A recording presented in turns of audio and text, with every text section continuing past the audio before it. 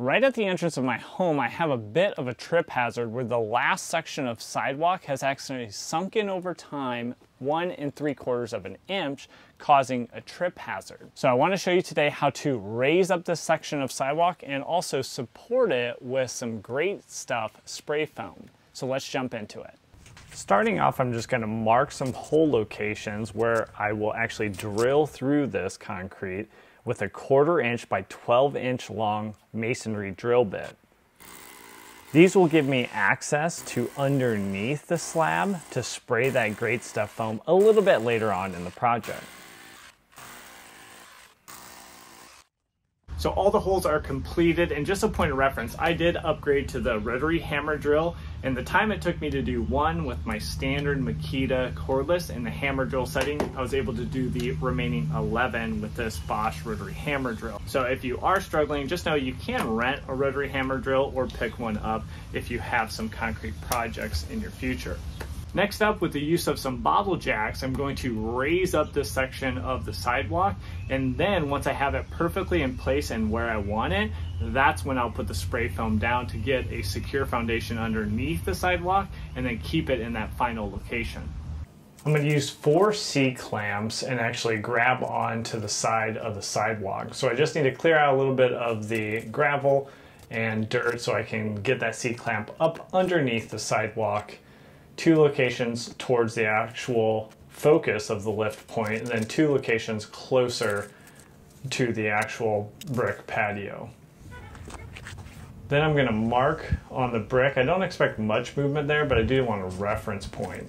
Taking 4x4 posts, each of those being 8 foot, that's really what's going to do the heavy lifting. I'll drill 4 hole locations, 1 at each of these C-clamps, and then those holes are going to be used to pass through 5/16 by 7 inch J bolts.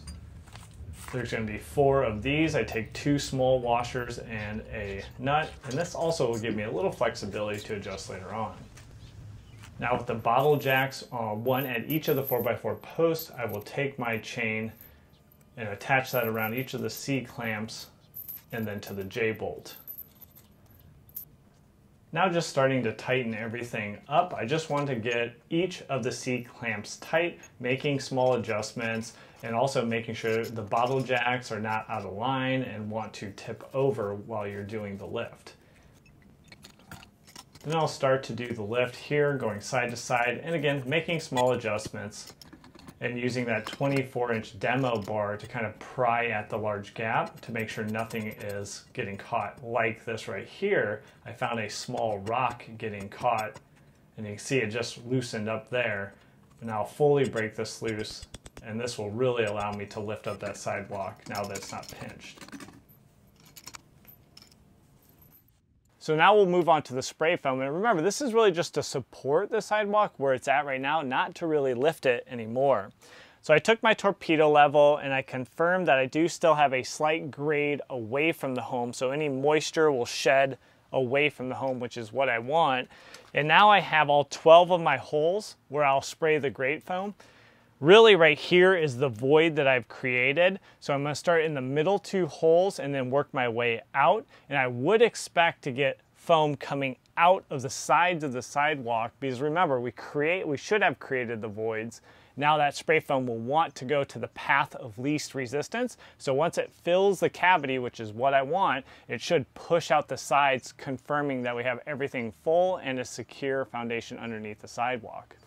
So I'm using Great Stuff Big Gap Filler. It expands a little bit more than your standard Great Stuff, and a link in the description will show you the exact 20-ounce bottles that I purchased, and I used 2 of those bottles at a cost of about $8 per bottle. Now I'm spending the most time on the part where we lifted because that's where we created the largest voids and we need to fill those.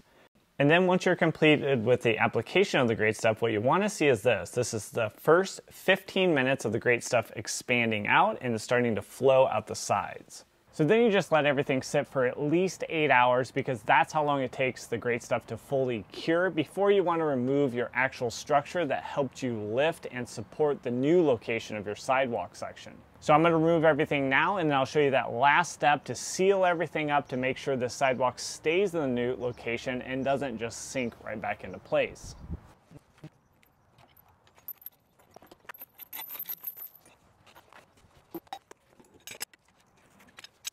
So I'll just have a little cleanup here, moving the rocks back into place, but also starting to prep that crack that I'll be sealing here in just a moment. And also using that 1/4 inch mason bit to clear out those holes so I can also seal each of those holes. That nylon cup wheel is going to be super handy to clean up that surface and get any dirt or debris off. So I just finished up sealing everything off, and this slab is good for years to come. Let me know what comments you have, but if you need a little more direction on sealing a gap in concrete, whether that's your sidewalk or driveway, my go-to is this Tremco Vulcan 45 semi-self-leveling sealant. Here's a gap that I actually sealed up 12 months ago. It's looking awesome. It blends right into my driveway. And here's the video for you that will walk you through that complete process. So thanks for joining me on this video, and we'll catch you on that next one. Take care.